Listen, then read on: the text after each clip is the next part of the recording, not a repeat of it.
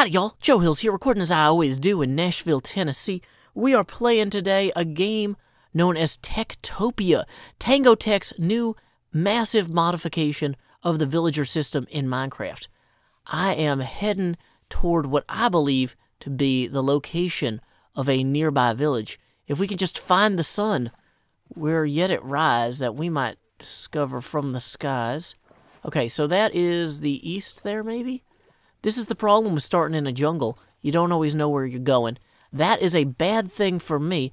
I have been called upon to consult as a city planner to help the fair villagers of the Walden Five settlement to develop new ways to expand their civilization.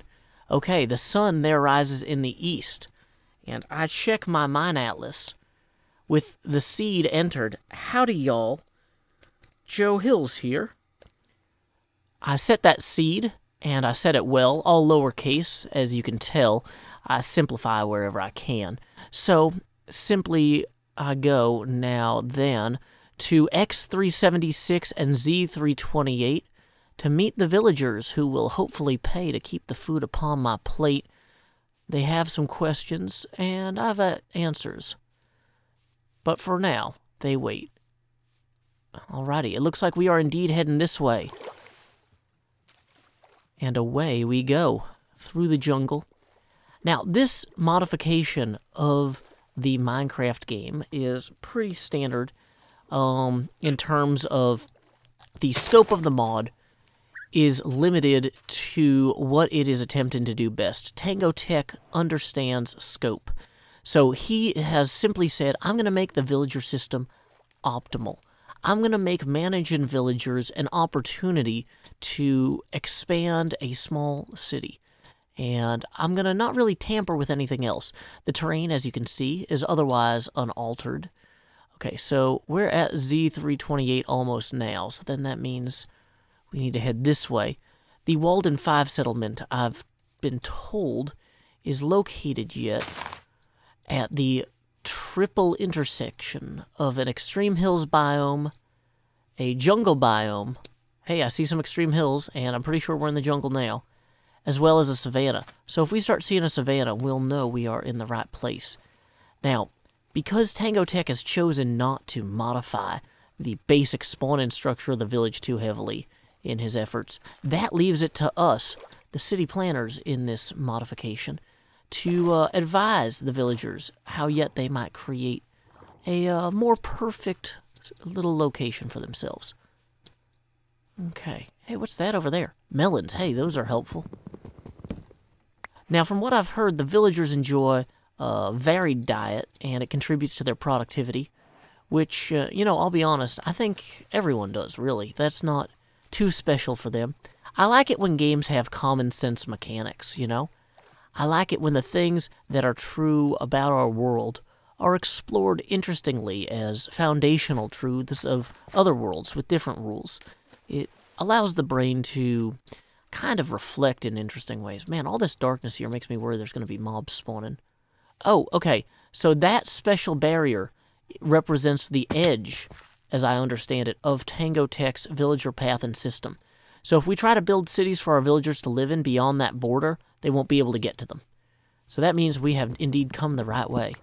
Let's go ahead and collect more melons, because, I don't know, I don't want to starve on the way there. Nom nom, nom nom, nom nom, nom, I say, as I attempt to find the it's not a mushroom, the melon. It's hard for the brain to say things that are not what you're looking at, but okay. Man, this darkness is going to be a problem for our lumberjacks. Lumberjacks, you might ask. Yes, indeed. Hey, there's the edge of the village. As you can see, there are going to be villagers here with special roles, or, what do you call them?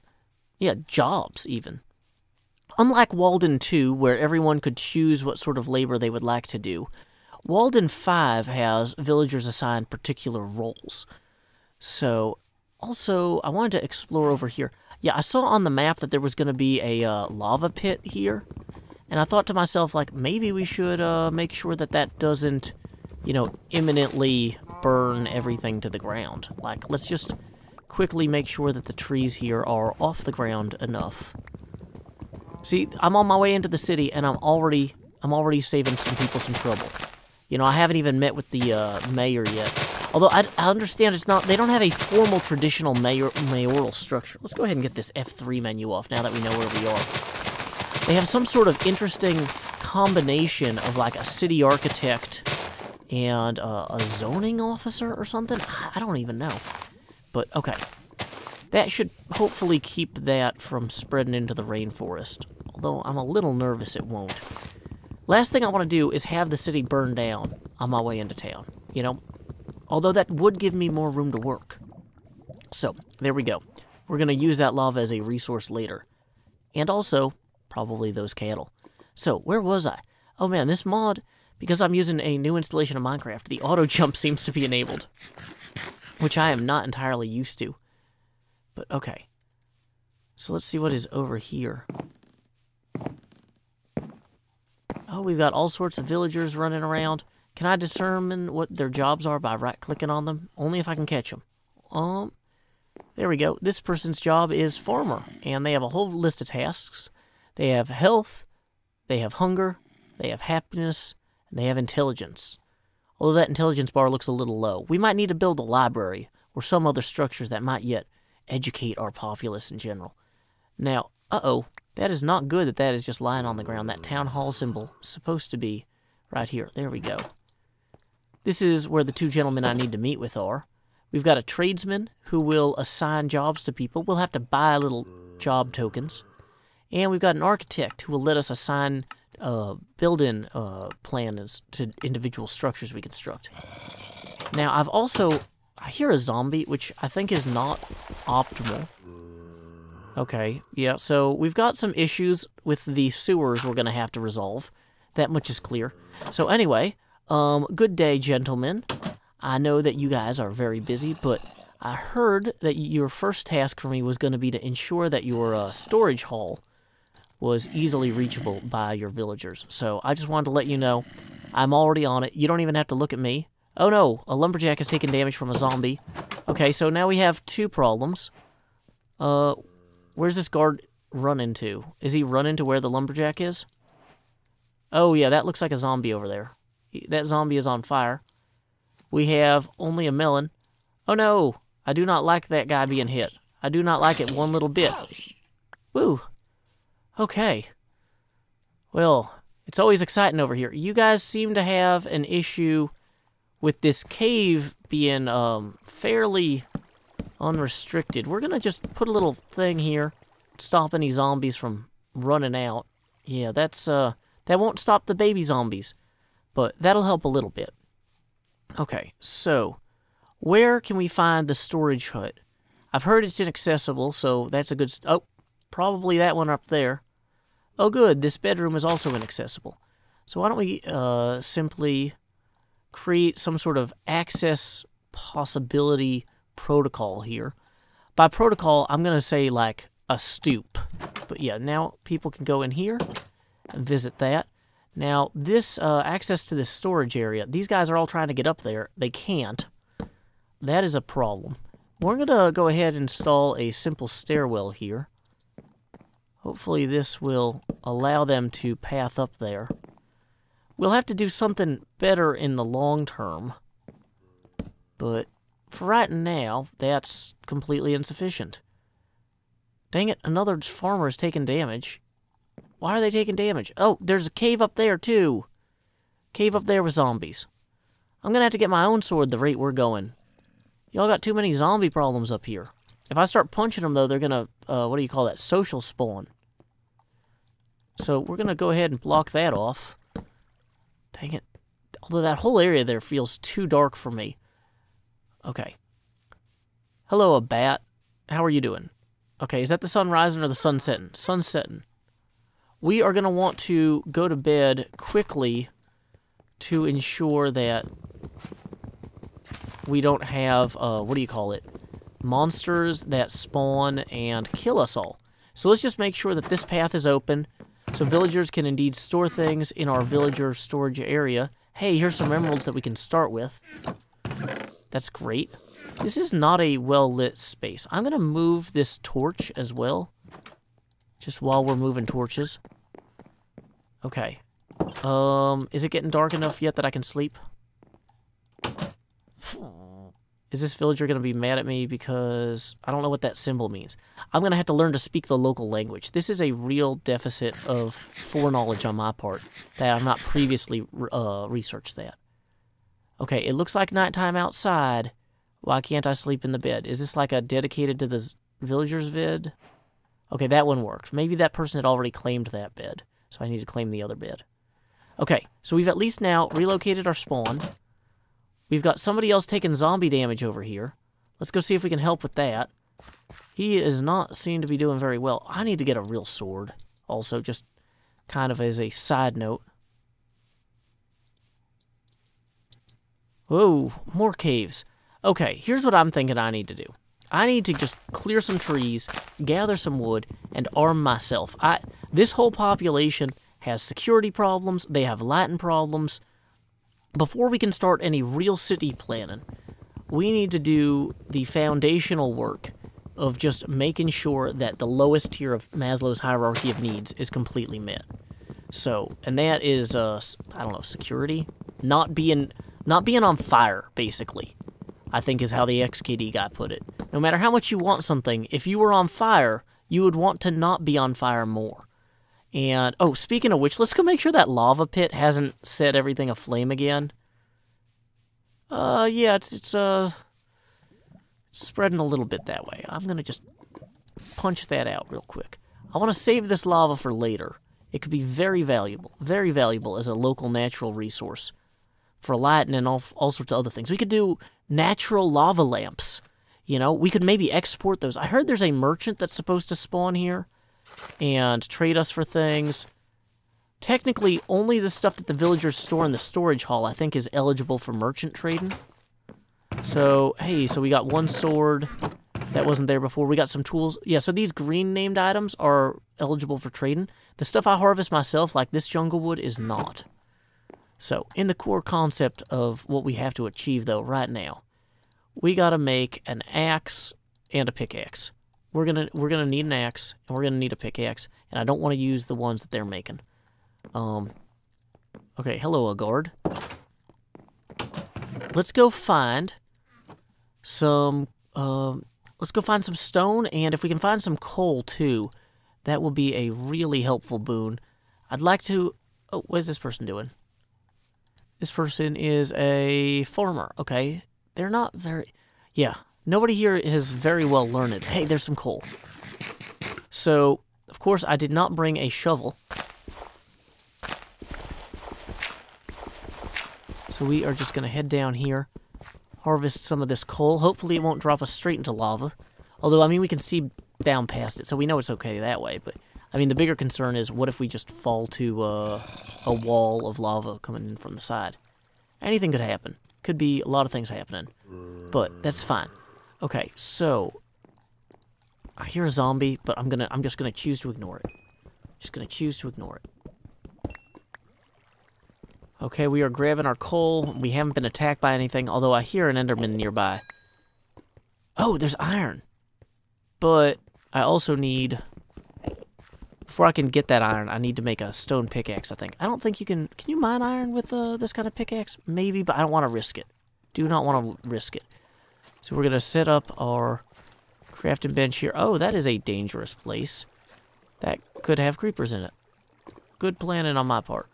So we're going to quickly create a stone pickaxe, which will let us harvest the iron. I'm wondering if we have to cover this hole so the villagers don't fall in there. Oh, there's lava down there. Lava everywhere. This is...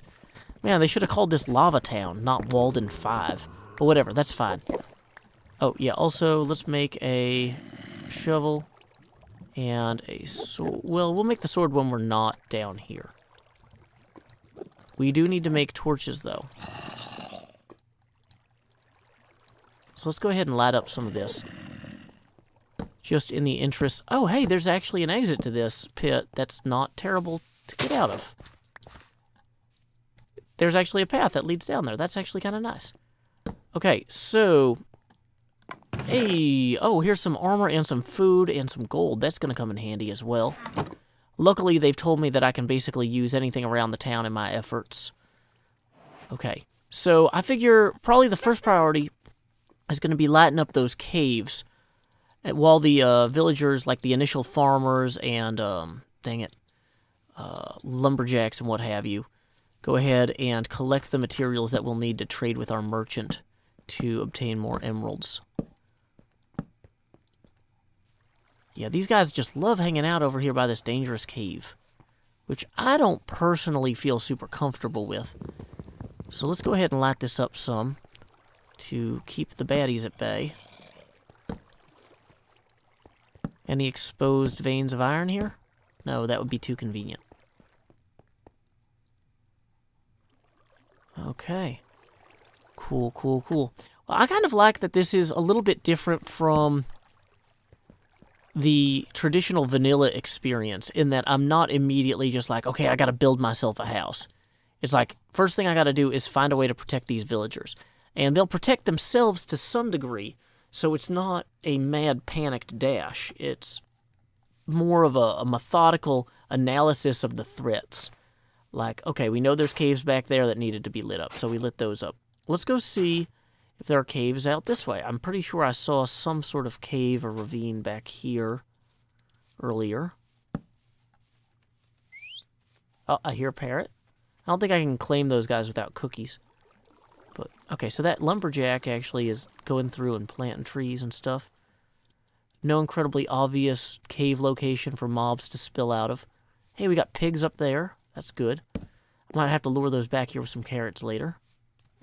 I don't think anything too dangerous is going to spawn in this little area here. That's nice.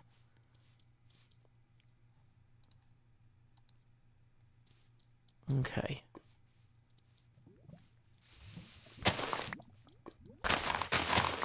Oh, hey, wait. We got some seeds here. I seem to remember someone saying, I believe it was Liara, that you can use seeds to tame birds. Hey! There we go. So if I open-handed click it, will it ride my shoulder? Oh, there we go. Now he's on my shoulder. Perfect. So I've already made a little friend. Yeah. So Liara had played some early versions of this and advised me on setting up this recording attempt. So thank you very much to Titan Liara for that. Okay. So this all seems fine over here. No immediate... Whoa! Did that guy just jump off my shoulder? No, he just fluttered around for a minute. Okay, so if I get some wheat, I can lure the cows back. But, oh, wait, there's exactly the sort of cave that I was worried about. So... Oh, no, this is the sort of cave you do want to take home to Mom. Look at that. Coal and everything. Oh, and a second layer of danger for exploring. That's always fun. Oh, so this one was also open to the world, so we could have had mobs spilling out of it at any time. That's a real treat.